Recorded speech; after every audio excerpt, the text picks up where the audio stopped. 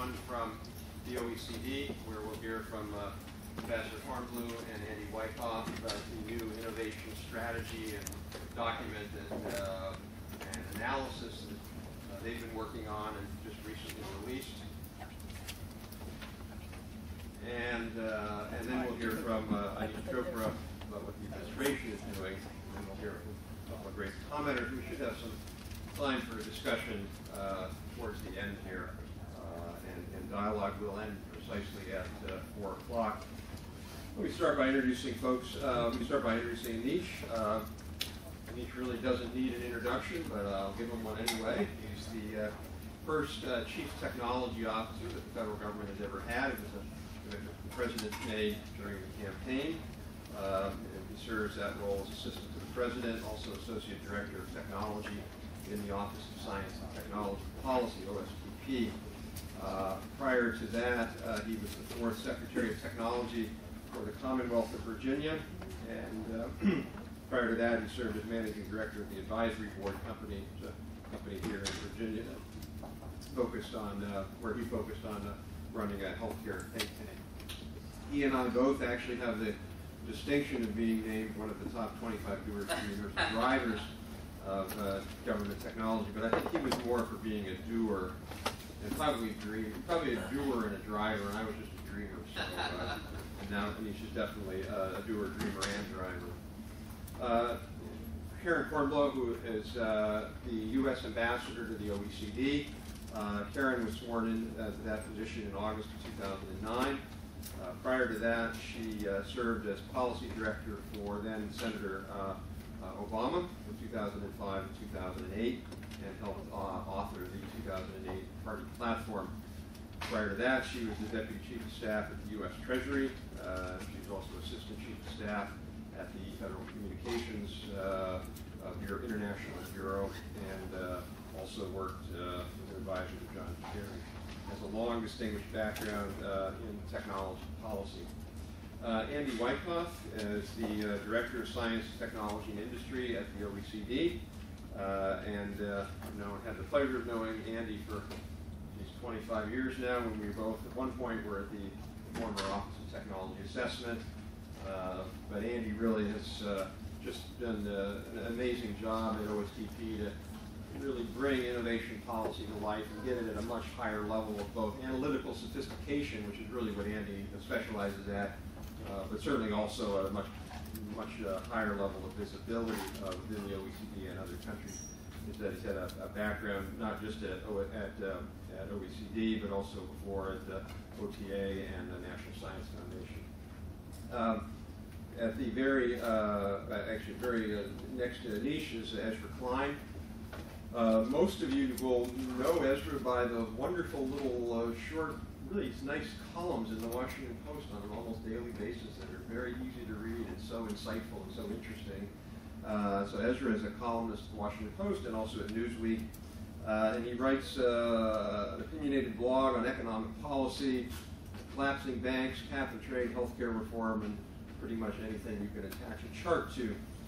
His blog points to the hottest policy ideas on the web, and it really is a very compelling new voice in economic journalism. And so I want to welcome Ezra here. And finally, all the way to my left is Greg Ip. Greg is the U.S. economics editor of The Economist, and there's a nice little article out there from The Economist recently, a story that they did on the OECD plan. I think it was called, what's the name of that? It was Innovation? Growth on the Cheap. How do you get growth through innovation? Anyway, Greg, his career spans 2 decades in financial and economic journalism, including a decade at the Wall Street Journal in both New York and Washington. And before that was at the Financial Post and the Globe and Mail in Canada. And so he has a long background in economic reporting. He's had several prizes for reporting, and is actually, it appears to me from reading this that he is a Canadian.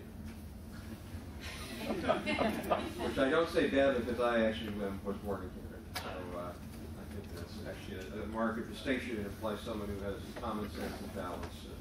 In any case, thank you. So what we're going to do is I want to turn it over to Ambassador Kornblow to talk a little bit about the framing of this issue and why the OECD is so focused on this right now. And how this is playing out really around the OECD countries. We'll turn over to Andy to dig a little bit more in depth of the OECD study, and then Anish to talk on this side of the pond about what's going on here in the administration, what they're doing, and then we'll hear from our team of journalists respondents. Eric? I just want to start by thanking Rob for hosting this. It's really terrific to have this kind of discussion. I remember talking to Ezra a while ago and him probing and saying, can't we have more nuanced, sophisticated conversation about competitiveness in this country? And I hope maybe this conversation and some of the work that the OECD is doing and that the administration, very importantly, is taking a leadership role on can help start that conversation. I also just want to thank Andy Wyckoff for thinking of having this kind of roundtable in the U.S. and Anish for the real leadership that the administration is showing on this issue. So I work for the U.S. government, and I'm the U.S. representative to the OECD. And so what I just want to do a little bit is talk about why is this important? Why would we as the U.S. government be talking internationally about this at all? Why don't we just hold our cards to the table, close to the chest? Why would we be coming to the table and wanting to talk to other countries about our secrets? And then thirdly, what are some key messages maybe for the U.S. from what the OECD is doing? So hopefully this will just sort of frame a little bit about what Andy and Anish are going to talk about. No, I can't do this. I'm going to try. Would I push the red? Forward. Okay, so first of all, just in case anybody needs to understand why we're talking about innovation, and is this a sideshow, is this irrelevant, people in America are worried about their jobs, they're worried about the future, are we talking about innovation? And what I want to say is that this is the story of America patiently investing in the future. And for me, a lot of people talk about Eisenhower and the highways, or Kennedy and the Sputnik education. I like to talk about Lincoln because a lot of people don't know this story as well, and some of the things that he did and put in place to create a national economy at a time of economic upheaval that is maybe analogous to our time of economic upheaval where we're looking at an international economy. And so there's a picture of Lincoln using the telegraph. He was the only president to have a patent. He used the telegraph, really drove the use of that with the great social challenge of his day. We had climate change, he had the Civil War to fight, and he used the telegraph to really keep in touch with his generals. But as far as policy, he signed the Pacific Railroad Act and was very involved in creating the West and getting the railroads to meet up with each other and span the country. The Land Grant College Act, which spread research and education throughout the country. The Homestead Act, which developed the West. He created the Agriculture Department. Remember, agriculture was the cutting-edge industry of the time, and the Agriculture Department was about getting the right data and getting it out to farmers. National Banking and Legal Tender Acts. And then he was incredibly involved individually in inspecting, new rifle technology and what was coming off the very early manufacturing lines as far as the newest manufacturing technology. So, this idea of using innovation to create the Industrial Revolution, to create growth, to create living standards that we all come to know is as American as apple pie or as Abe Lincoln. Of course, Adams, John Adams was interested in universal education, Hamilton, FDR with electricity, Eisenhower and the highways. This is a very American story. And just a little more history. I think a lot of the economic anxiety that we're all reading about on the front page of the paper, I think we have to remember what's in people's recent memory. And it's this feeling of expectation based on the post-World War economy where incomes doubled. A family with one person working 40 hours a week, year after year for the same employer, that family just was on this escalator up and their incomes doubled. And starting in the 70s, you see this flattening, except for the tech period in the late 1990s, a real flattening. And so people, of course, financed what they expected was going to be their growing levels of income on their credit card, on their mortgage, and now we're feeling that anxiety as they're starting to worry, are my kids going to be able to live the American dream? is it going to be like it was in the post-World War period? So I think I just want to put on the table what the stakes are, that this conversation is really about this. So why would we be doing this at the OECD? Well, what is the OECD? So the OECD is part of the architecture that the U.S. really created after World War II, along with the IMF and the Bretton Woods Agreement. What the U.S. said was, Cordell Hull, the Secretary of State, and George Marshall said, if you're going to get Marshall Fund money, Europe, you have to come together and stop being protectionist and stop fighting each other on economics and create a level playing field. And so they created the organization, what was then called the Organization for European Economic Cooperation. And it did, in fact, create a level playing field that the U.S. business and workers benefited from enormously. That organization, although it's part of this post-World War II architecture, is turning out to be remarkably modern and suited for today's environment. And I say that because what it is it's I think of it as the most important organization no one's ever heard of. It's this organization where different people from government come and they network with each other to share best practices. So instead of a least common denominator, you get the highest common denominator. And one of the newest members of the OECD is Chile. And Michelle Bachelet, who's president then, she described why they wanted to join the OECD because it's the best practices club. It's where they could come and share their best practices and where they could learn from others about best practices. So it's a very networked model, but it's an interesting model where you build up and you don't enforce it through countervailing subsidies or sanctions.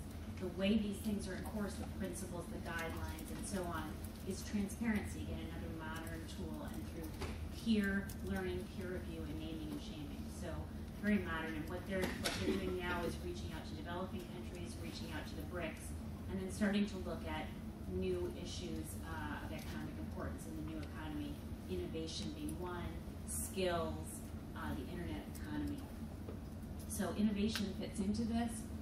Andy will be talking about this. The innovation strategy that just came out in May is modeled very much on the U.S. innovation strategy that Anish will be talking about. President Obama's strategy for American innovation. The U.S. played a very strong leadership role in crafting the OECD strategy based on the U.S. strategy. This is an example of the U.S. again engaging once again international organizations. And why would we do that? Why would we share our secrets internationally? This is about competitiveness. Don't we want to beat other countries? Why would we share our secrets? Why would we go to this international organization? And it's going back to this idea of our enlightened self-interest. If we don't want other countries to think that the way to grow is to have protectionist policies or to subsidize their national champions, but if in fact we think that the right way for them to grow and the best way for us to benefit is a level playing field, then we want them to realize that growth is based on a good education system, a good broadband system, this kind of platform approach. Also, it's a way for us to get metrics and to benchmark how we're doing. There's a new, so Lincoln had the Civil War as the social challenge that he was organizing some innovation around. We now have global social challenges, so countries have to cooperate if they're going to solve, let's say, climate change using innovation. And we also have global supply chains, so companies and countries are learning from each other. And then a global platform that says that where the railroads in Lincoln's day, there's the internet, and Secretary Clinton and others have talked about the need for one internet. If companies, especially U.S. companies, are going to be competing around the world. So there's a lot of reasons for us to be going to this international organization to work on this, and that's what we've done. And you'll hear about the really exciting work that's come out of that. So what are some key messages that I just want you to listen for while Andy's talking, and maybe we can come back to later. One is, how do we capture value from U.S. workers? That's really the big question. We looked at that chart of how we had rising living standards and maybe they're flattening out a bit. In this whole globalized world with all these new competitors, if you've got global supply chains, global challenges, how do you capture value here at home in the U.S. for U.S. workers? This is a really hard question. I don't think we have answers, but some things that obviously are at the top of the list are educating people, customers, more important than ever when innovation is so customer-driven. Products are often invented by customers, workers, assets, education. The U.S. used to lead in terms of percentage of college graduates. we're trying to get there again. We have the Race to the Top program at the Department of Education. So we're obviously focused on that in the U.S. Then there's maintaining our competitive advantage in knowledge. So I guess Andy will talk a little bit about how we haven't lost that yet, but maybe we can't be complacent. I think there's disagreement. Rob thinks maybe we have that debate. But certainly we've had a competitive advantage in terms of research, universities, in terms of the platforms, especially the internet. There's a whole new initiative we've got in terms of access to government data, again, then knowledge sharing that's going to be important to innovation, IPR, and then this new creation of knowledge markets. We'll talk about all this. Again, how do we capture value? We have to unleash innovation and grow small or new firms. And then we have to make sure that we have well-functioning markets here. And then again, how do we organize to address these new social challenges? So that's some of the ways we're going to capture the value here. Another key message to listen for is the open internet. So those are two different words, right? Internet, key, broadband deployment, but also open. Is that a new platform for the 21st century, the way the railroad was for Lincoln, the highways were for Eisenhower, electricity was for FDR? Is this a key platform that we need to really worry about? And the OECD has said that it is, in fact, that the internet and the broader ICT sector is a driver of productivity and economic growth. They have some statistics that go behind that, not as many as we would like, but some. The OECD has said that it's important to invest in broadband and uphold the open, free, decentralized, and dynamic nature of the internet to get this kind of innovation we're talking about. And so one of the things I want to say today is that the U.S. is planning to play a leadership role on internet intermediaries work, privacy and e-commerce guidelines, and broadband work that the OECD is going to be doing going forward. And we're very excited about that work. We're also asking the OECD to do some work that they've agreed to do on new sources of growth, and we're welcoming that work. And then just the third thing, and this picks up on the Economist article, growth on the cheap. You know, we all know about the incredible concern about the deficit. Innovation is one area where we can't cut back. And so we have to really think about that. It's, as we come out of the crisis, how do we make sure that we don't cut back on the critical investments needed for innovation? We don't want to group everything under that heading. We have to be discerning. But we have to, obviously, we can't eat our seed corn. And then what's the low-hanging fruit? You know, what's the really cheap stuff we could do in terms of really getting big bang for the buck? And then how do we get twofers? So how do we address the climate challenge or healthcare and also get innovation, growth, and job creation? So those are some of the key messages that I take away from this exciting work. And I'm really looking forward to a great discussion with Andy and Anish and Rob. Thanks so much. Thank you.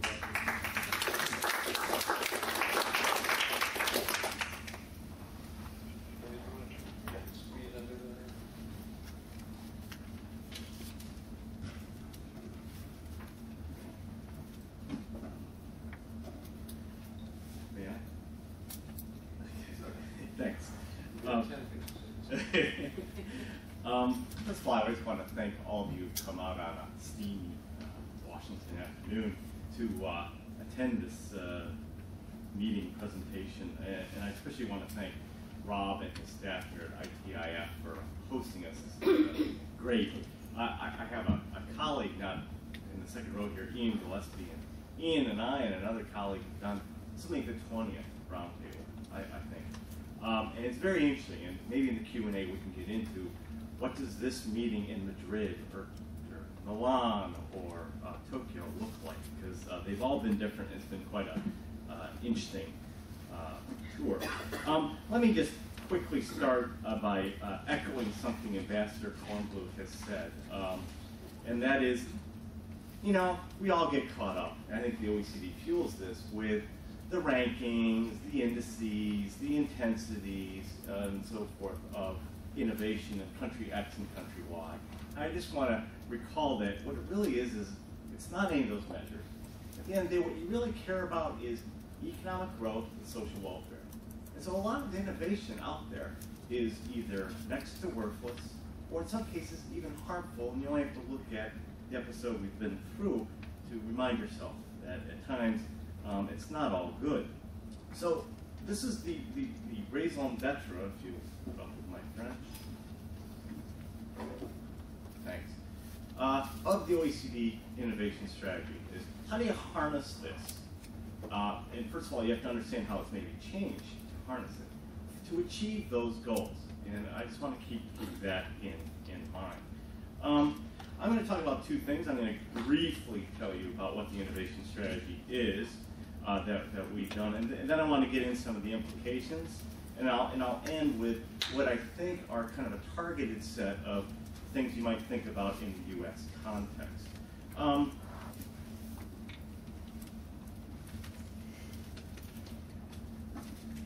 This is what we call a horizontal project at the OECD. Out of OECD speak, that means it's multidisciplinary. We have an organization that basically mirrors most governments. Our directorates kind of map to most agencies or ministries. And in this case, we pulled together about 15 different parts of the house to think about innovation. And this in itself, I think, is a distinguishing feature of the report. As many of you know, this is very hard to do. You're moving across institutions and against mindsets. Many parts of this equation didn't see themselves as being involved in innovation, the Committee on Consumer Policy. But at the end of the day, consumers are essential, I think, for getting innovation to work. And having empowered consumers, I think, are an important part of the equation. So this is but as a consequence, we took a pretty higher level perspective, and I'm going to show this to you. And it's only at that higher level that you begin to see some of the interactions across different policy areas and some of the conflicts. Let me just say that this is a small advertisement. There's a number of different products that came out in the course of this work. Several of them are on that table. The 30-page ministerial report is probably the most accessible. But there's a USB key out there with everything we've done, basically. The full analytical report, about 200 pages. But as you'll see through my slides, I think some of the most interesting things are some of the work we've done on indicators. And I think this is a hallmark of the OECD, is to push out the envelope a little bit on indicators by taking what are really creative efforts in one country and using that country as a locomotive to pull the train elsewhere. Let me also say that there's a URL at the end of my presentation, where a friendly URL, where almost all of the work is freely available. Let me get into some of the implications. And the first is, again, it's well known in this room. I know many of you out in the audience, you are way beyond this, but I would just remind you that policy doesn't really match up with this always. We know that innovation is a system. We know it involves a whole constellation of different investments, and R&D is only one of them. I guess I would hasten to say that R&D is critically important, and I don't mean to diminish this at all.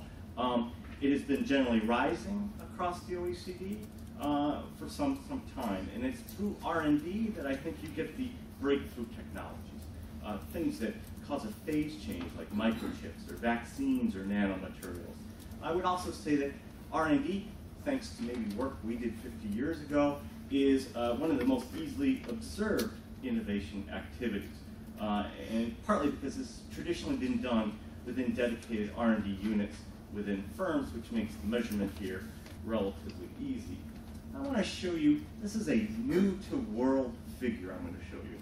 It's only because some of you who know me know I like data, but this was a very hard figure to produce, but one that I think is very interesting. And I know it may be hard to see. It's on the USB key and elsewhere. There are two main ways governments fund R&D. The first is through the direct funding of R&D, things such as grants, contracts, and awards. And here we've normalized this as a percentage of GDP, and you can see the OECD top of the class is the United States of America. Close behind, you have France, Korea, and some other countries. But what we've done for the first time is we've added in the foregone tax revenue accounted for by R&D tax credits. And when you do this, you get a different picture. And I think this is very interesting. As I've said before, this may not be exactly apples to apples, but at least it's fruit to fruit comparisons, which give you a sense of the policy mix and where the money is going. And you can see a country like Canada that had almost no direct R&D has a very generous R&D tax credit. by comparison, the United States, which is heavy on the direct, is relatively light on the R&D tax credit. And when you rearrange these, you see countries like Korea float to the top as one of the most proactive in terms of investments when you count both measures. Well, that table has triggered some discussions, which I think are a useful thing to have. Do we have the right policy mix? And there's certainly discussions on this going on in Ottawa, but also capitals like Helsinki that don't have an R&D tax credit, and they're wondering, should they? But innovation, we know, is much more than R&D. And some of you will already observe, the U.S. is going to be missing from some of these figures, and I can explain to you why in the Q&A. But I think there's help on the way here. But this comes from what's called community innovation surveys. It's something that basically a lot of Europe, but beyond Japan, Mexico, and other countries undertake. And through the creative use of this data at the micro level, firm level, you can begin to separate the data into those firms that have a dedicated R&D unit and those that don't. And you find that for firms that don't have a dedicated R&D unit, they're still very innovative, which I think is very interesting. And it suggests two things. It suggests that innovation is more than just R&D. It comes from other types of innovative investments, design, marketing, organizational change. It also suggests that there's spillovers, that one firm that doesn't do R&D can benefit from other firms that do it. This data can also show us that I think, confirm what is a highly stylized and agreed upon fact that open innovation or more collaborative innovation has become very pronounced. And what this data does is it takes us away from just those anecdotes to, I think, pretty substantiated data that shows that this type of collaboration between firms is widespread. And what's more interesting, it's across borders. So firms are interacting, collaborating with other firms across their borders, which I think has some implications for innovation policies, which are largely sovereign-based. Let me end this first phase by saying innovation is also multidisciplinary.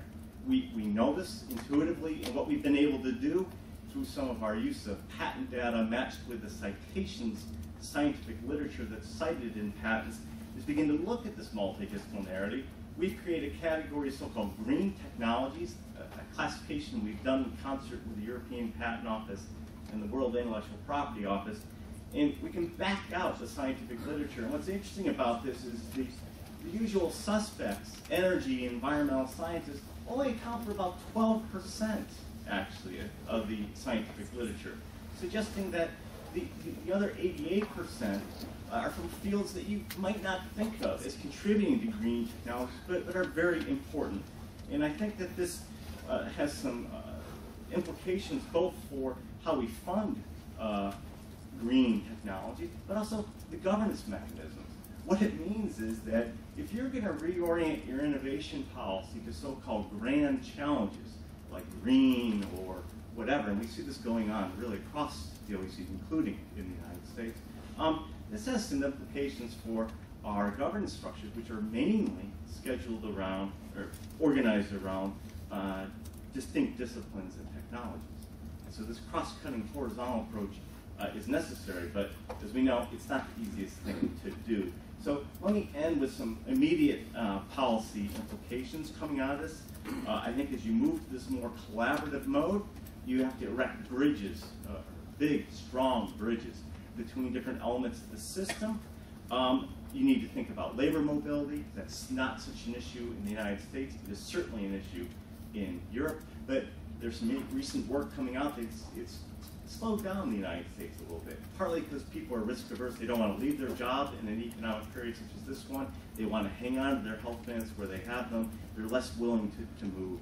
So it's not just Europe, but last but not least, and this is, I think, some of the most exciting thing going on in this country is ICT. And we begin to see informatics not as a separate discipline, but as a multidisciplinary set of tools that you take to every field, and it has applications everywhere. And the use of public depositories of information, places like data.gov, I think really have some promise for acting as a new platform, a new infrastructure for innovation. And it has been said, we're in a knowledge-based economy, but we don't really have markets for knowledge. And what markets we have are very boutique-ish or thin, and these need to be developed. We need to be able to trade ideas back and forth and share them much more than we have in the past. The functioning of these markets is, okay, fine. I'm going to speed it up. The mix of actors is changing. I think you all know this, the usual suspects are here. But there's some new players here. And this is data we've used, that we've mixed with patent data, with firm level data, and we can look at the age of the patenting firm. And we see that for some parts of the world, young firms play a very important role. And these firms are the firms that typically bring in disruptive technologies that sometimes aren't accepted by large firms because they upset their business model. And so I think these firms are the firms that we should have some attention to. And they're young, not small. Many small firms, particularly after the 7th year or so, will stay small for their lifetime. So it's a different set of policies than just small business policies. And there's interesting work, I won't go into it right now, by John Haltingweiner, a little bit north of where we are now, that looks at job creation in the United States. I find this particularly interesting work that basically says that all of the job creation comes from these small startups. You know innovation is not flat. I won't beat on that. I'll just say that this requires a interlinkage between the regional level and the federal level or national level. It also points to the fact that so-called framework conditions, things like taxes or labor or product market regulations, are not the end all. There's some local conditions that have a big factor. And I would just point to the fact that, yeah, it is spiky. And if you just look at where R&D is distributed in this country, you see that 5 states account for 42% of all U.S. R&D. This, I think, raises some interesting questions about, is it the intensity you're after, or is it a certain critical mass or threshold that you need to have innovation take off? It also is a caution to people that want to compare the United States to Sweden and Finland, that maybe that's not the right comparison. Maybe we should be comparing Finland to Massachusetts or California, just as maybe we should compare Portugal to countries, Texas or Oklahoma or something. But I've known Rob for a long time. I need to speed up because he is going to keep me to time here. So I'm going to go over some of these a little bit faster. This is an interesting one, though. I just want to spend a second on it. It's looking at co-authorship of scientific papers with the BRIC countries, Brazil, Russia, India, and China. And what I find interesting here is, if you look at third from the left, you see a new cluster forming within Asia, where Asia is collaborating with Asia, which I think is an interesting development and suggests that there's been a shift in the topography of innovation, making it a little bit more spread out around the globe. It's not just the G7 countries. I won't go into this figure, it takes too much time. Go to our website. This is an animated figure. You can play it over time from 1985 to 2007, and it tells a very interesting story about the trajectory some countries are on in terms of moving up the R&D and the patenting intersection. Let me just draw the implications here quickly. We're the global innovation networks. Rules change, I think, when you're playing in these networks. You need to have not only the capacity to develop, but the capacity to absorb. Those are different skills. Services, Ambassador Kornblum was saying, how do you capture this locally? And that's a very good question. We don't have all the answers. I'd like to hear some of your ideas. I think services play a big role here. Tying hardware with software is another component of this. Universities are important anchors that bring things down to your geographic area. And it's important to build on existing strengths. Not every part or every region can be a biotech center. Let me quickly go through the third point. And this goes back to, I think, what we were talking about in the beginning.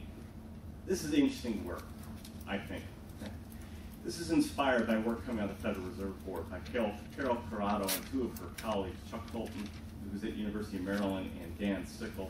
And what they did is they looked more broadly at innovation investments than just R&D. They added in other investments such as design, firm-specific training, branding, software, and databases. And they begin to find out that investments in these intangible assets are as large, if not bigger than, our tangible assets, things like equipment, machinery, and structures. And then they ran it through a growth accounting model. And we took this work and we extended it out to a number of countries. And what it shows is that these intangible investments are important drivers of growth. And I think this is maybe the message we need to get out more often. If you look between 95 and 2006, it accounted for 1 percentage point growth in labor productivity over this time period. And when you want to talk about things that matter, things like labor productivity are high on my list because this is how you increase the size of the pie. Let me quickly. So just to conclude this, you try to think of emblematic 21st century innovations. Bombardier's C-Series regional jets is certainly one of these. The Nespresso coffee maker, which I think is hitting the shores here, is another. This is a product that had a patent in '76, but has only been catching fire lately, and it's now a €1 billion line of revenue for Nestle. But I think the best example is the iPod. And it's a little bit overused, but yesterday's news just confirms it again. Apple's got it right, and part of what they've got right, they're not doing a lot of R&D. R&D is important, but they're taking it from others, such as Toshiba, who did most of the R&D for the hard disk. What Apple added was very clever design, really good marketing, and the linkage between hardware and software. It's the interoperability with iTunes, I think, that has made this such a winner and given them a huge part of the market share. I would just end with where we began. Yeah, this is a driver of growth, and now is not the time to be backing off of investments. To the degree that countries can, we're strongly suggesting that they support these investments, partly because they give you a double hit and help you deal with other global challenges such as aging and climate change that countries are facing. They don't all require a lot of money. There's some things you can do on the cheap. I think the U.S. government has made very good use of prizes, which is a very interesting, cheaper way to get innovation going forward. But more broadly, we need to understand the role of innovation in growth. It would not be an OECD presentation by me if I didn't emphasize the need for better measures. We need better data. It is ridiculous that we have such a huge determinant of growth as innovation, but our measures are way, way behind other determinants of growth, such as labor or capital. My implications for the United States, I'll just leave on the board, and maybe we can discuss them as I understand. I'm probably over time. Thank you for your attention. Folks back there, please come on under. I'm actually going to... Come on in, man. Come on in. Anybody who wants to risk sitting in the front row has the opportunity to win lunch with a niche. Yeah. And it violates the ethics rules. Maybe we can meet a coffee or something. I said had the opportunity. Ah, there you go. There you go. Do it. I love it. Please come on up and sit down because there are other folks in the back, so don't feel shy. All right. Well, thank you very much. And echoing all the thank yous and the great material that you all have published, I got to tell you, it's a lot of fun to see the data bring to life a lot of that which we've been debating for the last year and a half. I want to get to the conversation, so I will indulge, if you may, a rapid-fire run through the current state of the landscape. With all due courtesies and respect to my dear friend Rob Atkinson, I begin with the implications of his report in the Atlantic Century, which is in many ways a call to arms for our innovation strategy. When the president created my job, in many ways it was driven by the statistics that you'll see on this graphic. Won't bore you with the material details, but I will say this. We have plenty of benchmarking studies about the global competitiveness of the United States vis-a-vis other countries, and they may say we are 1, 2, 4, 5, 6. The static measurements are interesting, but they are themselves not that sufficient for policy making.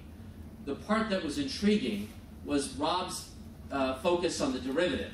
That is to say, across a set of metrics from the year 1999 to 2009, across 16 key measures of global competitiveness and innovation. On a change basis, the rate of change at the index level, where did the United States rank? And as the punchline indicates from Rob's work, the United States was 40th out of the 40 benchmarked countries at the rate of change. That's why so early in the Obama administration, the president said probably one of the most important of those indicators was the far right on education, the share of the adult population with college degrees. The president called for a national commitment to ensure the United States achieved #1 status in the share of our adult population with college degrees by the year 2020. And a great deal, we can engage in a discussion about this, and our education policy is squarely focused on this topic. It is in part why the president made the decision in the Recovery Act that while we were making immediate decisions for what ails our economy today, he made the judgment that in the Recovery Act he would include investment decisions that would affect a long-term economic posture.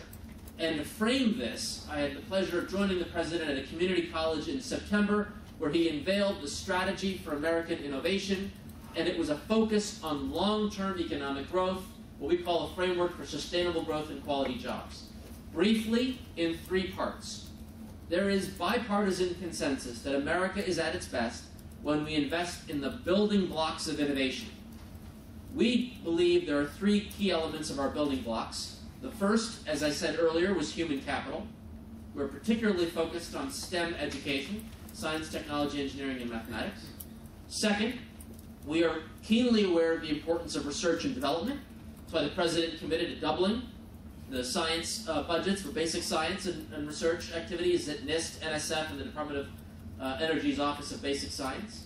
But third, and I think partly where Karen had made the comment earlier, the need to have an advanced information technology infrastructure, which we believe to be a critical foundation for long-term economic growth. In the middle of this pyramid, the president has said that we need to have competitive markets that focus on productive entrepreneurship. And while there certainly is an interest in ensuring focus on high-growth firms that Andy had just described, we're keenly aware of product development and innovations at the corporate competitiveness levels. In fact, part of my job is outreach to the CTOs at some of the nation's leading corporations, as well as the entrepreneurial ecosystem, to understand how and what we might do to unlock the value of America's innovative spirit. I'll highlight a strategy in that domain. And then last but not least, the president did acknowledge that there are certain areas where we need to catalyze breakthroughs, what the president describes as an all-hands-on-deck approach. We're particularly focused on, obviously, unleashing this clean energy revolution, and in light of the conversation we had over the last year and a half in healthcare, to identify breakthroughs that will bend the cost curve, improve quality, and so forth. A word on these strategies. On infrastructure. A word about where we are on advancements in IT. And I want to share with you the story, and I like this story because it didn't involve government funding.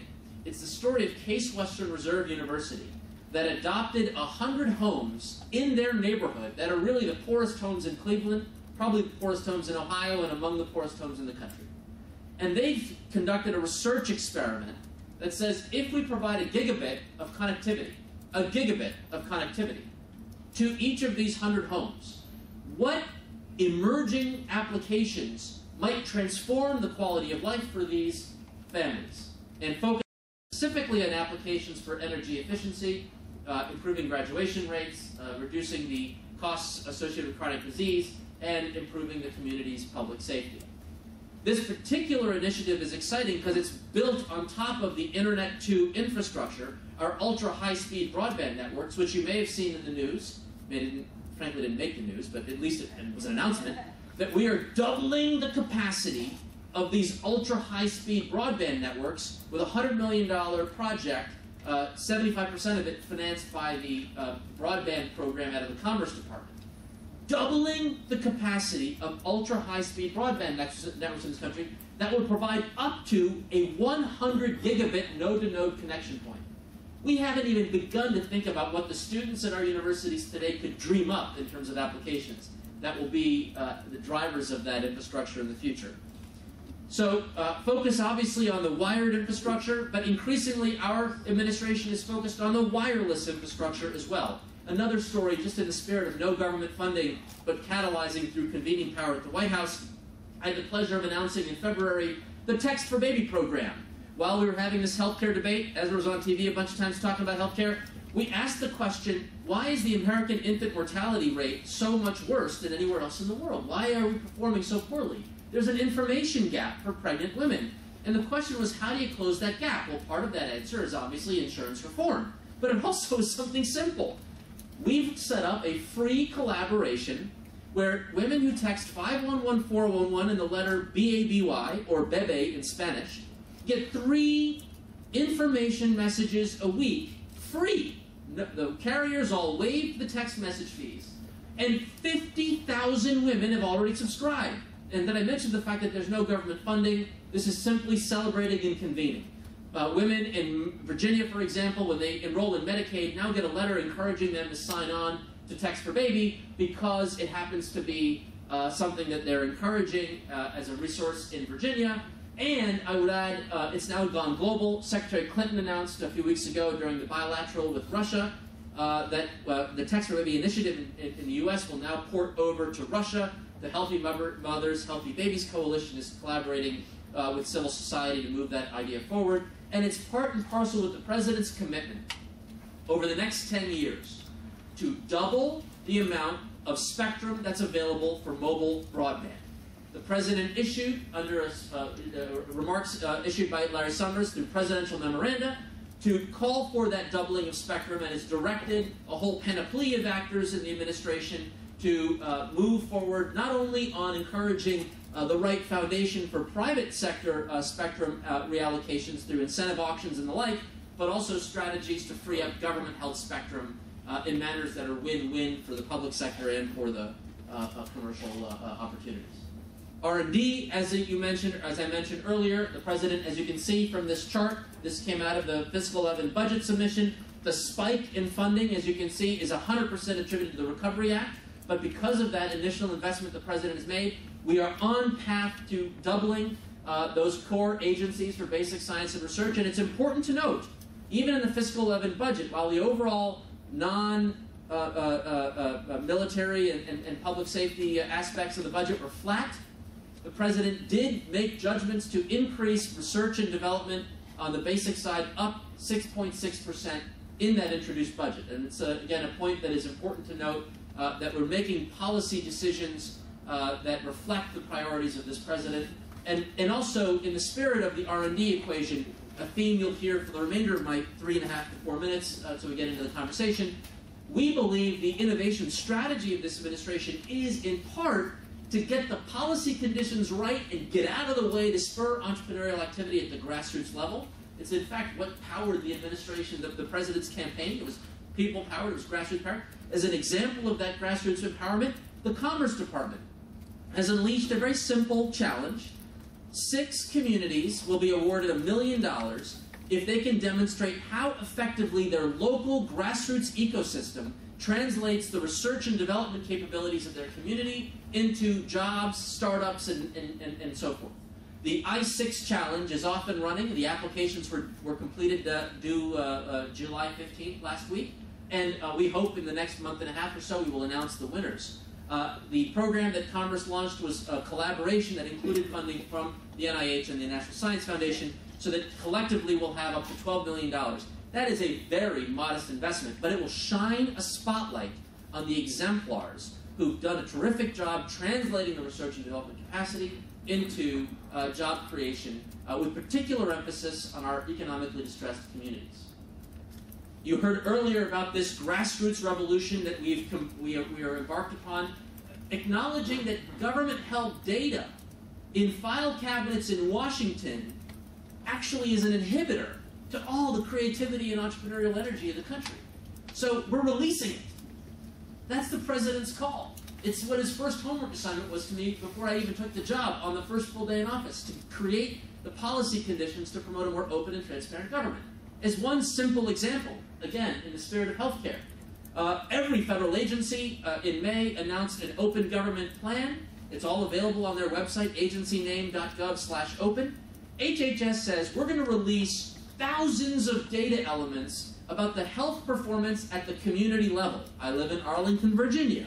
What are my conditions and concern for my local community vis-a-vis the concerns in Nebraska or any other part of the country? And they may be different. One of the areas that came up was, well, what do you do with this data? A lot of it, you'd have to go to a government website to find it. And one of them was quality data on hospitals. How many of you, by show of hands, have visited hospitalcompare.hhs.gov? Cricket, cricket. Right, I get it. Not many of you. But if you now search on Bing, and I don't mean this just to give a commercial to one firm, but all of this data is available to any firm. Microsoft stood up and said, hey, you released it March 11th or March 10th or March 11th, we released all this data. They said, in 90 days, we'll come back and tell you what we can do with this. Now, on Bing search, you type in a hospital name, and in the search results page, you get a little box in the middle that has snapshots of hospital compare quality data. This doesn't mean, you don't need to know that you have to visit the hospital compare website to get it. You get it right in front of you. By the way, Google one-upped them and said, we're going to put this into our open APIs so that anybody can build any little interesting quibble about the data that they want. Someone in 30 minutes came up with, where in America should you have chest pain? Fascinating. Look it up. And I'll tell you a funny story about this. I was giving this remark in New York, so I pulled the New York thing.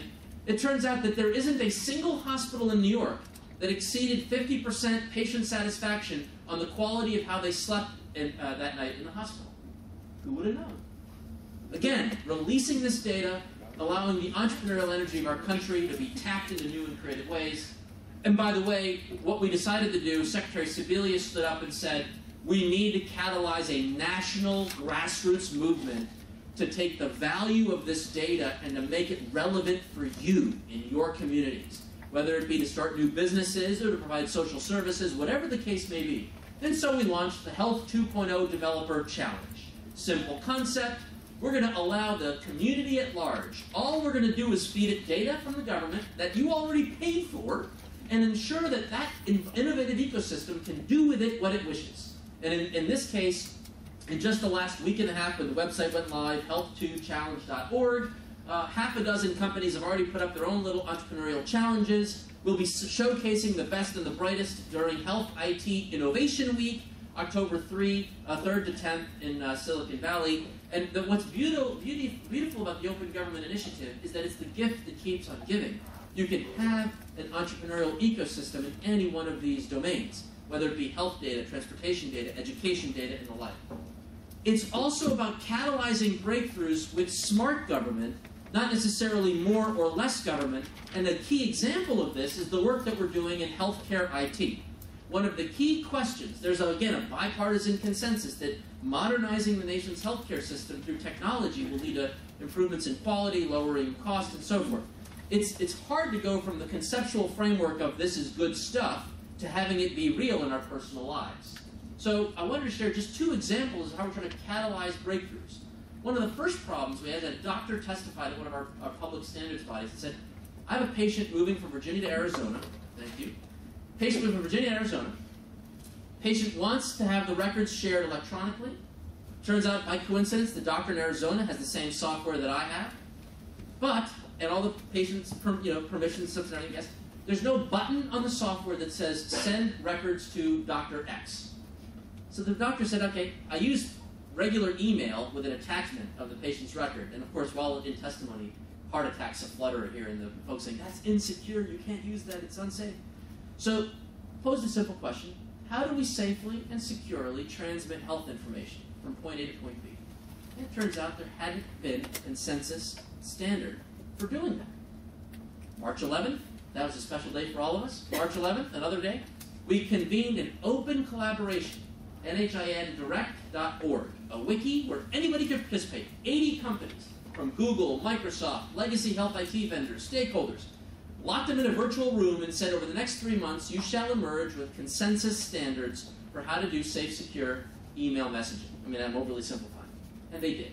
They produced a consensus recommendation spec built on the SMTP protocol. That's going to be prototyped this summer into the fall. and I hope will be production ready for the country early next year. It's simple infrastructure. By the way, federal investment into this whole thing, we built a website, hired a project manager, and convened. That's the spirit the President's called for. Finally, again, in the spirit of research and development and its relationship to breakthroughs and innovation, we were able to fund 4 $15 million breakthrough R&D centers within the health IT domain. One of those 4 is a Harvard team whose program is called SMART. Basically, substitutable medical applications, or in their term, not mine, the iPhone App Store for healthcare. What a remarkable concept. Professors like Clay Christensen, Regina Hertzlinger, and a whole set of stakeholders in the entrepreneurial ecosystem in healthcare are working together with the team at Harvard to build an open platform that would allow much more creativity and ingenuity on applications that will improve healthcare, improve all the vision that we want to see, increase quality, lower cost. And again, the investment here from the public sector, a $15 million research and development investment over 4 years. Mark my words, you'll see breakthroughs coming out of this research team. And again, it's because we're tapping into that grassroots entrepreneurial energy that makes America great. Next on the list of things that we're going to accomplish is on the smart grid. I mentioned earlier, this is one of those areas that catalyze breakthroughs and national priorities. No matter whom you ask, there is no question in anyone's mind an effective and efficient intersection of technology and energy, specifically in the efficiency domain, energy efficiency domain, will lead to at least 5, 10, and ideally maybe up to 20% reductions in our energy consumption if we could get the ecosystem right. You and I consume our energy, and we look at it in the rearview mirror. I get a bill at the end of the month, and it tells me what happened over the last month. What happens if you can access your data in 6-second increments, i.e. near real time? Well, this summer, thanks to the Recovery Act, 3,000 homes in Massachusetts are live, with a little box that captures their data in 6-second increments, connects it to an open platform, open programming interface, APIs, that allow that data then to be consumed by the household, handed off to any third-party developer to say, hey, give me some cool application that will make it easier for me to make decisions about my energy usage, just based on the same data that had been available, conceivably, to the utility, now will be available to me. Again, a modest investment from the Recovery Act to unlock the value here. Part of my responsibility is to convene a policy framework for the smart grid, especially as the Recovery Act investments start to wind down and we look to see a path forward, and we've had a lot of discussion in this domain. I'm done, forgive me. Let's carry on in conversation, but this is how we're translating innovation strategy into reality in the administration. Thank you. If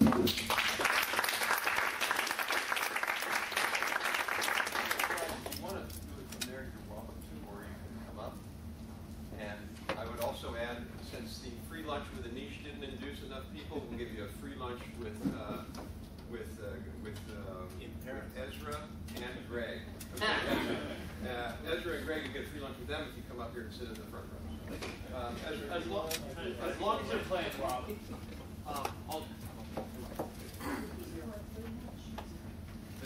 Microphone's over there. Man, Anish is so invigorating. So, thanks of course for inviting me. I'm going to try to bring in innovation to this sort of talk and not take up very much time because I don't actually have all that much to say. Like most people, I think innovation is a good thing and we should have more of it. About 2 weeks ago, I was in Aspen for the Ideas Festival. Some of you in the audience, I saw you there. And it was interesting because 2 types of people were there talking about American public policy. One type were policymakers, people like Theodore Orzag and Melody Barnes and Zeke Emanuel, Alan Greenspan. And the other group were innovators, people like Craig Newmark from Craigslist and many others who invented things I couldn't actually pronounce. And it was a fascinating difference between the 2 groups because the policymakers sort of came out of this world where increasingly tractable problems were remaining unsolved at an accelerating rate. They're now on their, 7th or 6th extension of unemployment benefits, and this one was filibustered 3 times, and it's going to be smaller, still 9%. Well, the innovators came out of a world where seemingly intractable problems had been being solved at an accelerating rate. You know, computers were too big, so we made them very small, then nobody liked cords, so we made them wireless, and they didn't like using maps, so we put it on a satellite. And it was just an incredible difference. And it meant everybody wanted to go to the innovator conferences because they didn't depress you as much. Well, the other ones really did. And I think that implies two things. Number one, we're actually going to need innovation to accelerate as our political system decelerates. That you're going to need innovators to stay a couple steps further ahead of problems as we become, and I think this is not a terribly rare argument, as we become less and less capable of dealing with them through our political systems, we become more and more gridlocked. And I think anybody looking for a ton of action out of Congress after the next election is going to be disappointed. So if you want to do something about energy, you better hope we're inventing it as opposed to legislating it. The second question it raises, of course, is what is the role of policy when it comes to innovation, right? A while back, I was in, and I think I have to do this when I talked about innovation, right? You have to tell a story from when you went to China. So a while back, I went to China, and I was in Dalian, and I was talking to software entrepreneurs and folks who ran a software development park.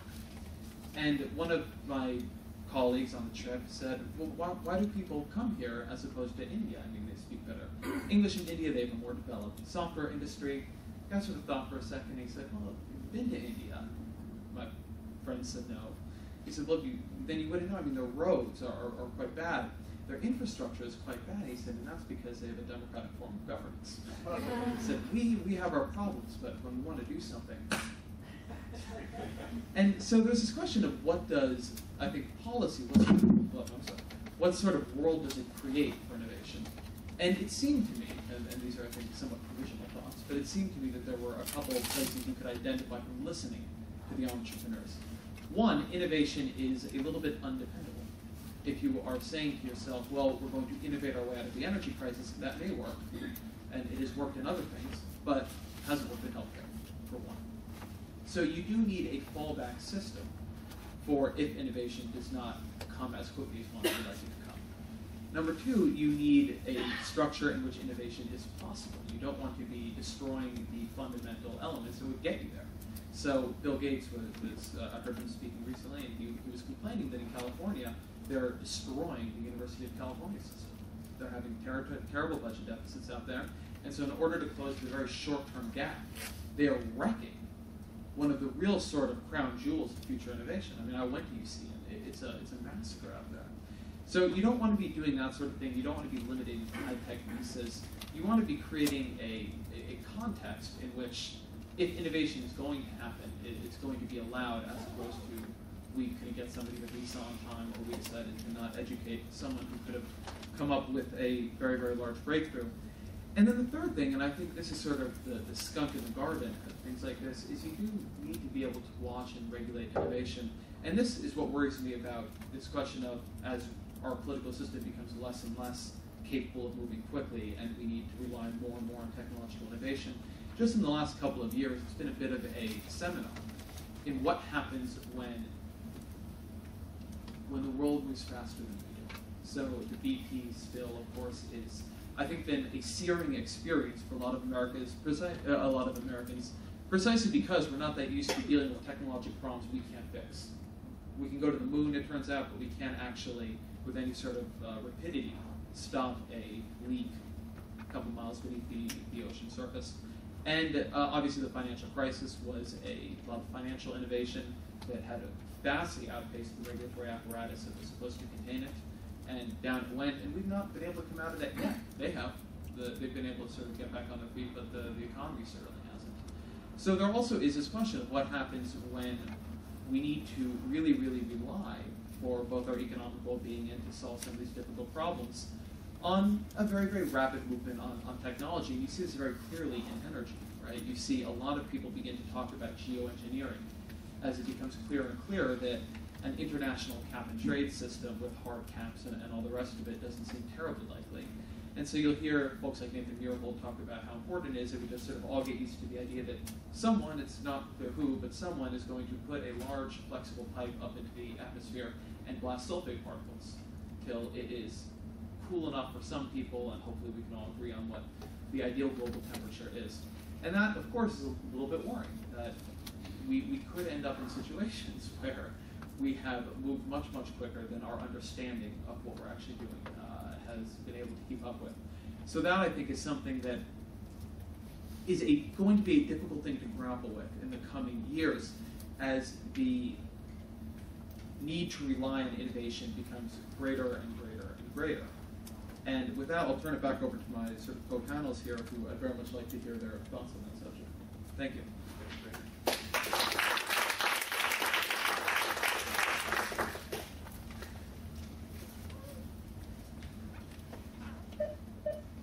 Thanks very much, Robert. We're going to try to stick with 4 p.m.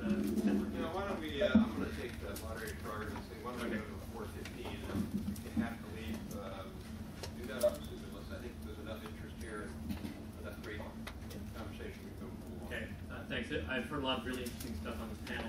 Rob, I was just wondering if you were being impish when you put the economist on the far left side of the panel. Just thought because I was Canadian, that was appropriate. Put a Canadian in a conservative magazine like The Economist, and the result is middle of the road or confused. I'd like to make a shout out to my colleague Vijay Vaitheswaran, who's in the back of the room, who actually wrote that article about your research, Andy. I've been thinking, and not nearly as much as Vijay, but I have been writing and thinking about innovation policy for a little while, partly because I think, as you were saying, Karen, that it's critical to the long-term outlook for standards of living and so forth. And one of the volumes I came across was a book published by the National Bureau of Economic Research earlier this year, co-edited by Richard Newell, who is now actually the director of the Energy Information Administration, and by Rebecca Henderson. And they pulled together lessons from the history of federal R&D policy and what it means for energy. And there's a couple of great essays by leading people in that I recommend it to everybody. It was a terrific sort of like crash course for me. But there's sort of two main lessons that I drew from it. One is that portfolio approaches to innovation are superior to large-scale demonstration projects. Therefore, syncrude, bad. Scattering lots of money on stuff like advanced refrigerator compression technology, good. And it strikes me, Anish, looking at your presentation and the White House document, that's a lesson that's truly been internalized, sort of like turning back on industrial policy per se. Although, Rob, you and I were talking about this, and there's kind of an open question as to why is it, Anish, that industrial policy is such a dirty word nowadays. I mean, our other countries seem to do it, and they don't seem to feel bad about it. The other main lesson I got from this research is the importance of demand in stimulating supply. So we spent a lot of time thinking about, well, what are the right incentives to sort of like increase the supply of patents and technology and innovation. But one of the key lessons from history is that if you stimulate demand for this stuff, that's the most powerful incentive of all. So in the case of, it's well known that the Department of Defense procurement was critical in terms of motivating demand for internet technologies, for semiconductors, and so forth.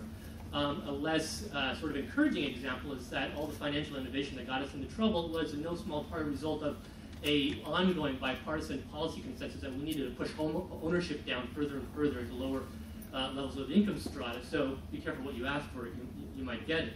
And he's listening to what you were talking about, health IT standards, it's a classic example of sort of creating the demand, and if you create the demand, the supply will come. And it sounds from the anecdotes you gave us that it's working in a lot of these areas, like patient privacy. But as I look at the administration's emphasis on trying to spur green technology to tackle things like global warming, I mean, there's obviously a gigantic sort of missing piece here, which is that the most obvious undistorting, efficient way to stimulate energy innovation would be to price energy correctly. We know that pumping lots of carbon into the atmosphere is a gigantic externality that the market is ignoring. And the most efficient way to do that is, it's a carbon tax, it's a link fee, it's a gas tax, it's a cap rate, it's one of those things. And yet, when Kerry Lieberman came up with exactly this type of proposal, deafening silence from the administration. And I think I know why, but I'd love to hear you defend that. But just by way of saying, so we have an obvious example here where the economics is all more or less unanimous on what you need to do, and the economics is being ignored. Another thing that I learned, actually, from this year's annual economic report of the president, has a terrific chapter in there on innovation, is the importance not just on the level of federal support for innovation, but on the consistency and the certainty of that support. So there's been a variety of research that shows that the temporary nature of the research and development tax credit is really toxic to long-term innovative planning. And there, for example, in years when the credit expires, you can actually identify a notable drop down in the level of corporate R&D as they all wait for Congress to pass this thing again. So, and we're exactly in that position again. So when I And you should have that chart that showed that lovely spike in government R&D spending in 2009 related to the stimulus package. It looks really good, it's a great talking point, makes a great slide, but it's actually really bad economics. Because you basically said, okay, corporate America, we're going to give you like this $20 or $100 billion of money, but absolutely no promises that any of it will be around there the next year or the year after that. And reading through some of the White House's materials, there was a lot of talk there about the support in the president's budget for innovation. What I'm curious about is how much of that have you got? I mean, how much of that is actually in the budget resolution? How much of that is in the appropriation process? A genuine question, how far are you in terms of getting the money that you asked for? Because, you know, as was pointing out, you know, the financial constraint on us is very severe, it's very real. To make a second point about what the literature tells us that is interesting, especially relevant for the present, is that when you go through like periods of like really screwed up macroeconomic variables like we're going through right now, that is really bad for innovation. I mean, at a certain level, supply creates its own demand, but demand creates supply as well. And it's really hard to get people motivated to innovate when the economy is basically flat on its back. We know from research by Josh Lerner and others that during the 1970s, this period of stagflation was devastating to the initial public offering market for early-stage technology companies, and it arguably set back the personal computer revolution by a good 5 or 6 years. We may be going through something very similar now with the financial crisis having seriously eroded the integrity of our capital markets. That has produced a definite, I don't know what the numbers are, but I know the direction, and it's definitely raised the cost of capital, and that will have a very severe impact on innovation going forward. So those are severe policy challenges. That's one way of saying that. I mean, like, you know, as you're saying at the Aspen Ideas Festival, you know, I mean, anybody who's looking at aggregate demand out there is like just depressed, right? Unfortunately, that matters for the innovation and supply side as well. The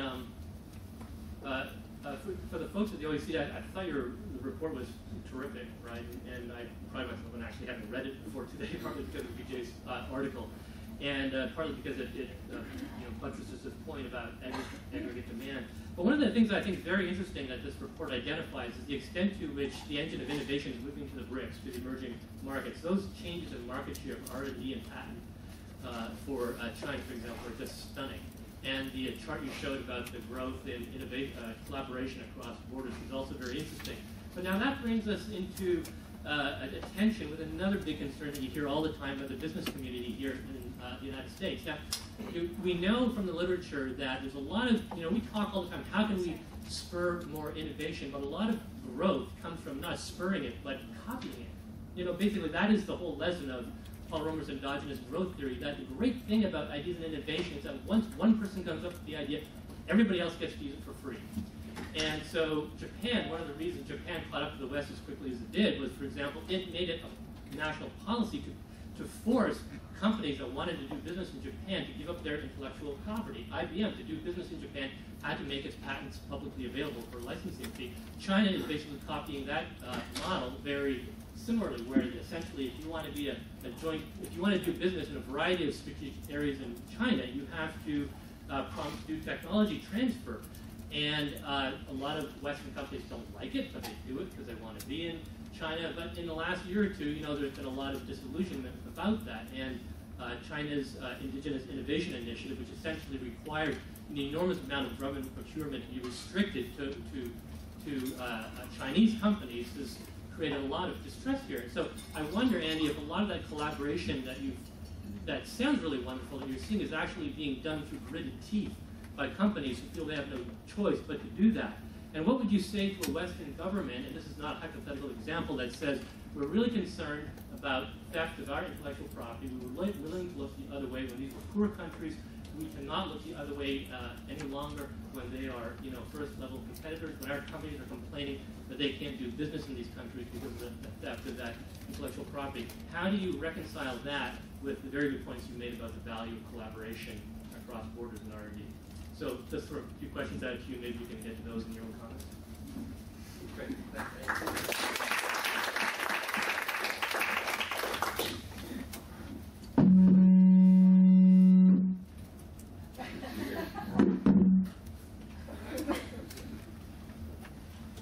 So I want to open it up now. Before I open it up for questions, I just want to let Anish and Andy both respond to what the respondents said. I have to say one thing. I said this earlier at lunch today, so some people have already heard it, but I agree with Greg's point about carbon pricing, for example, that at some point you got to put a price on carbon, your cap and trade or tax. But what I would like would be for the economists of the world who actually ignore innovation. There are some economists who don't ignore innovation, but there are many who do. Essentially, Romer is one who doesn't. That's why it's called the endogenous growth theory. It's exogenous for most economists. What I would like economists to do would be to say, geez, it's so obvious. Of course, with solving global warming, we have to have innovation. Oh, and the carbon tax. In other words, it's sort of seen as like the carbon tax, the economists' view is if you just have the carbon tax, everything's fine. And I think the correct answer is you have to have a carbon tax or some price, and you have to have an active green innovation policy. The two have to go together. And that's why I think one of the challenges with innovation policy and why it's so difficult is because there are just so many economists who just largely ignore it and just assume that pricing will get us everything we need. And I think that's really in a lot of ways why Andy's work and Anish's work and the administration's work is so important, because they're saying, wait a minute, the market is a component of it, it's not the only thing that's going to drive that. So, Anish, I'm going to let you go first, and if you want to just put the... Yeah, so first of all, great questions. I'm going to attempt to cover the responses, but I'm going to deep dive in healthcare to draw the analogy, since that's completed action. I'm not giving you words that can point to action. So first, let me make the market's bet. We went public with our framework for health IT in the year 2009. We signaled it, obviously, in February with the notion that in the Recovery Act would be dollars to this issue.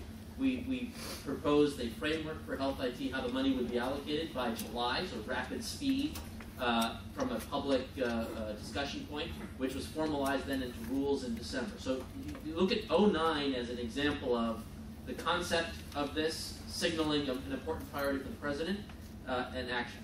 Data. National Venture Capital Association said that overall VC investments declined 31% across calendar year 2009.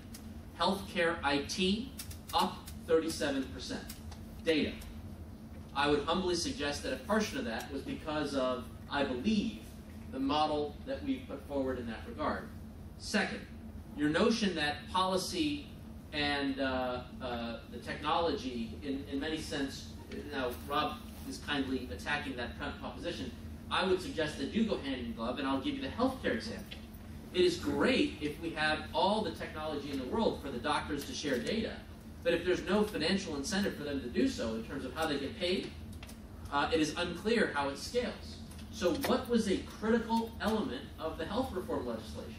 It was the portfolio of payment reforms that not only were identified explicitly, the creation of accountable care organizations, all the way through the Center for Payment Innovation, which actually is now institutionalized within CMS with authorities to demonstrate through prototypes how payment reforms might work, with the authority to scale without requiring congressional review. So data-driven, evidence-based policy making on the payment side. Now, why do I bring that up? Find me any healthcare organization that wants to be registered as an accountable care organization when they go live January 2012. Find me any one that doesn't have an advanced information technology-based strategy. Find me one. It is physically impossible to be an effective accountable care organization if you cannot more thoughtfully analyze your patient population to automatically query who's due for a diabetes check for foot to make sure they don't have a concern, or who hasn't had their pap smear, or whatever the circumstances may be, instead of having some manual review of the, what does the staff think should be done, one can do automatic reminders, patient education in new and creative ways, by the way, all of which are part of the requirements for the health IT infrastructure. So the technology in and of itself, I think, was exciting, but combine that with health reform, and you have a combination of payment reform plus a better, more innovative IT infrastructure, and we'll let the results show, we'll see a better performing healthcare system as a result. So we could go on for hours, but I just wanted to do a deep dive, at least on those dimensions that you identified, and suggest perhaps we continue. A lot of questions that came up, but I'll hit those first. Great, thanks. And yeah, maybe why don't you use that mic, pass that way down if you would. No, use that one. Anish, you want to just pass that down? Yeah, yeah. Other folks need. Oh, sorry. Yeah, now I got it. First, I want to not answer the question for a second, and just thank you, Rob, for this opportunity here. Because, as I was saying, this is our 20th roundtable. This is the only one that has happened by a third party, and it's really a testament to you at ITIF as being really in this unique position now in Washington. I give you a lot of credit for it. About China, we did an in-depth review of China's innovation policies. I think, what was it, 2007, 2008. It's a little bit old because things are moving so fast now, but I recommend that. And I think that there's, and I don't have my China story yet. I go in October, so you should correct me. But one of the takeaways from that report is there are many different Chinas, okay? And China doesn't have a national innovation system. It has many little islands, and they haven't interconnected yet. And I think this is one of the weaknesses we pointed to in the report, and we suggested this is something they should resolve. They are quickly growing. You are right, and you don't know about the data quality here, but I think we can expect double-digit growth for some time. And I don't work on this specifically, but I take everyone's word for it that there's a lot of theft going on and big concerns there. What are the solutions there? One, it's, as Ambassador Kornblum says, bring them into the OECD family a little bit more. Show them this is dumb, and that longer term this is going to be really counterproductive. Because longer term, their growth, and I think they realize this, as they try to buy brands and move into some of this other area and aren't doing a very good job. They don't have many world-recognized brands yet. And this is, I think, and they begin to realize that one goes with the other. You need to protect intellectual property if you want to move into that area where IP and what we would call intellectual assets and intangibles are really the growth. And I think they're getting this, but they've got a ways to go. What are solutions? Well, I've just named one of them, but another, and we're beginning to see, it's anecdotal, I don't have any evidence, but firms are coming back. Some of these multinationals are realizing what's going on, and they're repatriating some of this, and this should be a bit of a wake-up call. The problem is, that's where the growth is. And so this comes back to the domestic situation. Obviously, companies want growth, and that's where they're going to try to get it. And so revitalizing growth in other parts of the world, I think, would give them some more options. But that's probably not a perfect answer, but the best I can. Great, thanks, Andy. I'm going to just open it up here, so if you want to identify yourself, raise your hand, and then identify yourself. I'll call him. We'll start here with Ken. We're not going to do Mike's, Ken. We're not going to do Mike's. I did PTL. Ken Jarbo, Female Alliance. Picking up on the opposite side of what Greg's point was about China absorbing our technology. In the very last slide, you had recommendations for the U.S. to absorb technology and innovation. I'm glad you broadened it to not just technological innovation, but a broad sense of innovation. So what's your recommendation to the United States for absorbing that innovation from abroad? Is that to you? That was Andy. Yeah, that was. I mean, the U.S. is obviously world-class in developing it. But I don't think they have as much experience in bringing it back. And right next to you is Chris Hill, who's actually written on this. And Chris has a number of ideas on how to get absorptive capacity better built in the United States. Part of this is putting listening posts around the world to bring back the ideas. We see some countries do this very well. If you look at Finland, Finland has listening posts in Silicon Valley. They've got one in St. Petersburg, and they've got them scattered around the globe. Knowledge of languages, this is not the strongest suit of the United States, and it helps when you want to bring things back. There are these softer skills of translating what's being done abroad and bringing them home. There's allowing in foreign direct investment here, which obviously already happens. There's a number of tricks, and I think the U.S. is certainly capable of this. It's a matter of recognizing, I think, that there's a lot of innovation going on in those parts of the world and trying to tap into it. Sorry, Ken, the iPod example is a pretty good example of companies are doing this. Hey, can I just take 3 points on this? Point one, U.S. firms acknowledge that innovating in domestic markets in growth area actually can be both a beneficial market opportunity in that market, as well as to reverse that learning to help improve the U.S. supply chain. In fact, Jeff Immelt wrote a piece in the Harvard Business Review called Reverse Innovation, and 2 thumbs up to the philosophy. It's happening, number one.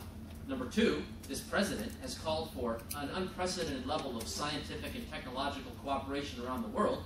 Dr. Holdren is personally leading a number of these delegations to bring about more scientific and technological cooperation, and I'm envisioning a great deal of that is taking place in areas where in growth markets they have challenges in clean water and you name it, and they're looking for ways to collaborate, which leads to my point 3. We are in the midst of a strategic dialogue with countries like India, and we just had the first joint meeting about 3 weeks ago, maybe a month ago, where we announced that the NIH is releasing supplemental funding opportunities for low-cost medical devices that are developed in collaboration with researchers in India. And now there's a LinkedIn community of researchers who are engaged to think about what are the medical diagnostic needs in countries like India, and how might U.S. faculty engage in a conversation about innovation. And it's not going to be a lot of money, but the mere notion that community should be convened and it's part of the dialogue, I think is an example of how we're trying to bring that thinking to bear. At the end of the day, the fact that Honeywell, a domestic auto supplier, is in the Tata Nano supply chain is beneficial not only to Honeywell's sales in the Tata Nano, but also in the knowledge transfer that brings back to Honeywell's domestic capacity. So that's just far what I think we're seeing in the marketplace. Okay, other comments? Yes. I'm Could you constantly. identify yourself, please? I'm sorry. I'm Dana Irvin. I'm an investigator for the House Appropriations Committee, and this is not taken back to my bosses, but I'm consistently concerned by how much CBO scoring affects our policy and affects innovation policy. The instance that you raised of the R&D tax credit, the reason the R&D tax credit keeps expiring and keeps being reenacted, and everyone knows it will be reenacted, but it keeps expiring because if you have a 10-year R&D tax credit or a permanent R&D tax credit, like I gather some countries do, it's a huge increase on the deficit. Now, everybody knows it's going to be reenacted. It's politically popular. And yet you have this basically an artifact from CBO scoring, or O&D scoring for that matter, that makes it difficult to do what is the right thing to do for innovation. It's not the only example. I just walked out of a meeting with another agency where it's an agency everybody would say, here, you got to fund, you got to fund, you got to fund. It's a CBO issue, it's a scoring issue again. Is there anybody thinking about this at all? Can I just, my colleagues from OMB, a couple of them are in the room, has called for the permanence of the R&D tax credit, and in the introduced budget, in fact, submitted that framework to the Congress, scored within the proper, I'm not a OMB score guy, but the team did that work in the submitted budget, because we do believe. Now, in my world, I talk to the CTOs at the firms that actually apply for the credit, and no matter what we may say in Washington about, oh, everyone knows, and so forth, they're on the lines to do the job. They cannot justify the work that has to be done. So when they talk to me about priorities, they say very explicitly, the permanent nature of the R&D tax credit, or at least a time horizon that fits our investment plans, will actually affect the decisions that we make. So maybe their government affairs office might say, oh, it's going to happen, but the people who have to put the project plans into work tell me explicitly that is a barrier. That's why the president has asked that to be made permanent. It's why it's in our submitted fiscal 11 budget, and I understand I'm not an expert on how the congressional activities are done in that regard, but it is a priority from our standpoint. I'd like to make actually one point on this, if you don't mind. I think I'm pushing this degree, which is only that, so I covered healthcare reform, and so nobody bows lower before the CBO and its enormous power over American public policy than I do, and I spent many, many days in those white papers. But it is a choice Congress makes. I mean, it's one, we do have a tendency to let Congress hide behind the decisions of the CBO. And I've had many, many senators and many, many congressmen essentially all say the same thing, right? They all say CBO makes decisions about the future looking in the rearview mirror. So they know it, and when they want to evade it, they do. This week you've heard the Republicans saying we shouldn't have deficit offsets for the Bush tax cuts. You should just be able to do it. Right. So when it is enough of a public, and we did the same thing on Medicare Part D, incidentally. Exactly. So when it is enough of a priority for a political party, they are willing at times to simply throw out what they believe to be unhelpful estimations from the CBO. So even in the absence of a changed scoring mechanism, and I do think that there's some problems with the way CBO does this stuff, you know, ultimate responsibility here does lie with electeds, and it is something that they decided to make it a priority, they could do.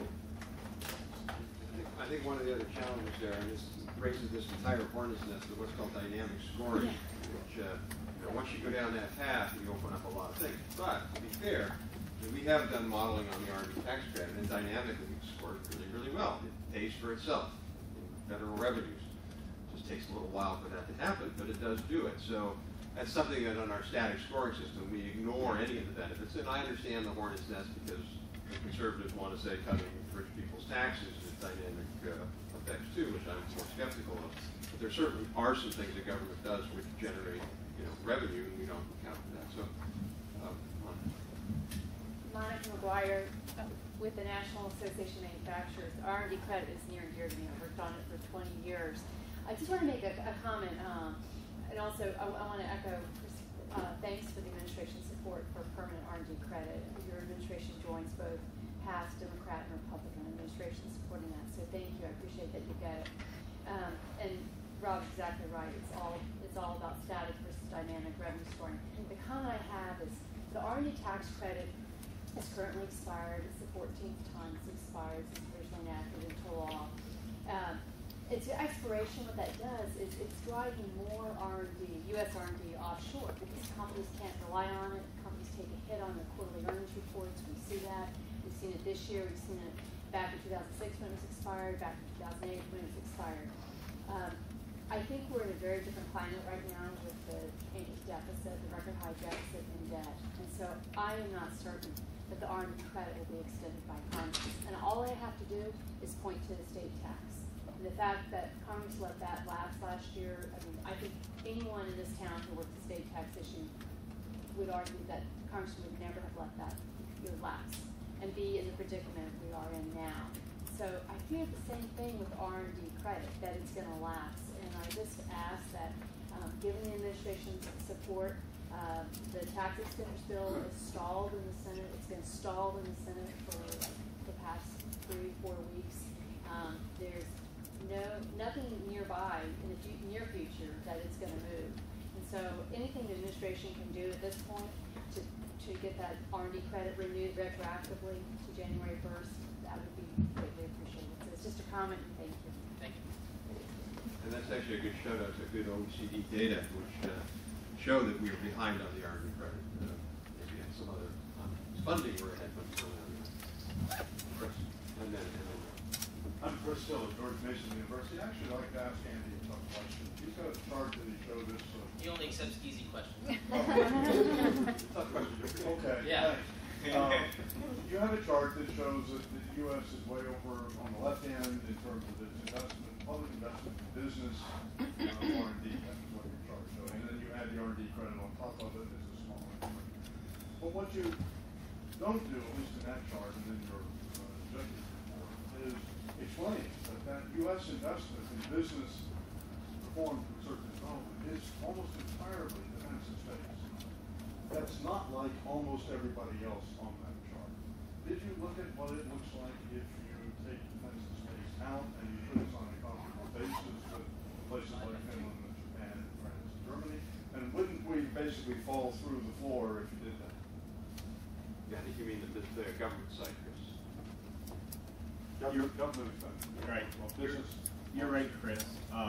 We didn't. We could, and we will. And you're right. A lot of those countries on the left-hand side have big defense. You saw France there as well, Sweden. These are countries that have big military-industrial complex. So, we won't get into the. Sometimes this data is hard. We have to go to the budgetary allocations to pull that out, but it can be done.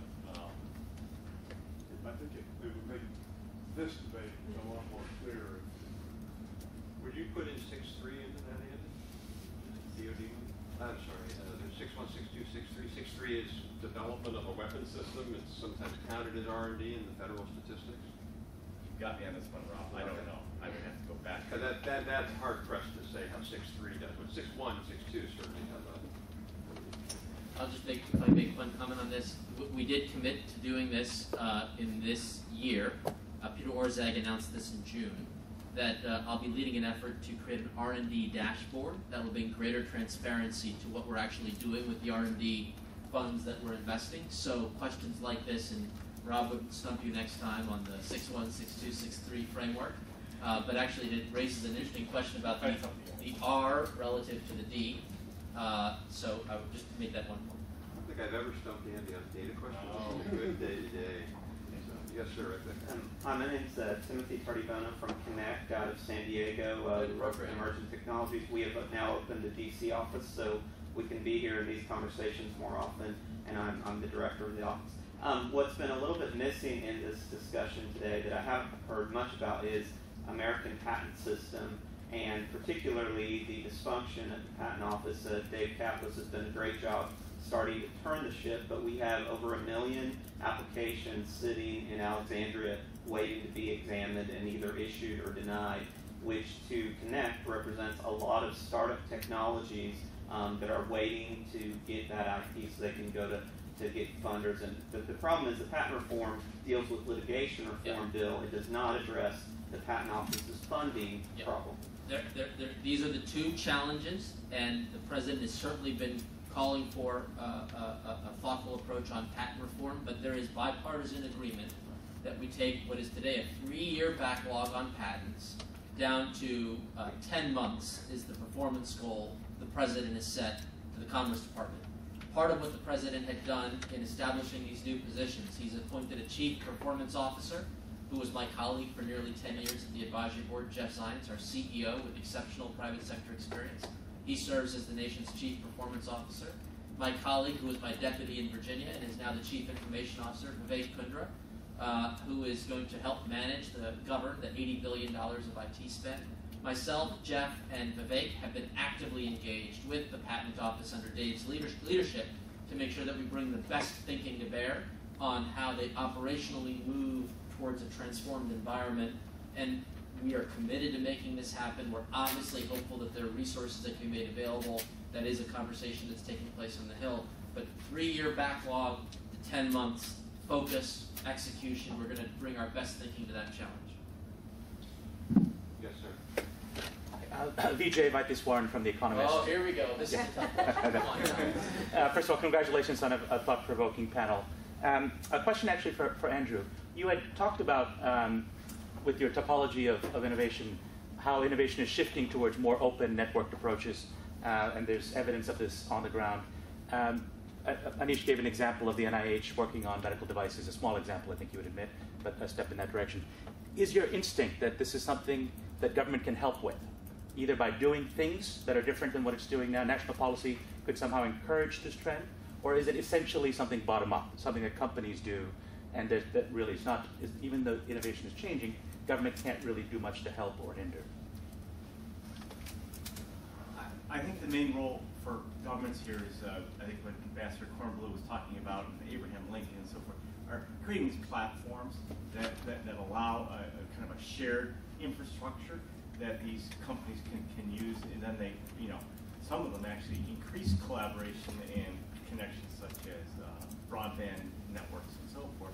But these data platforms that are being built, I think, are another example. And at least for me, sitting in Paris, I think they're less tested.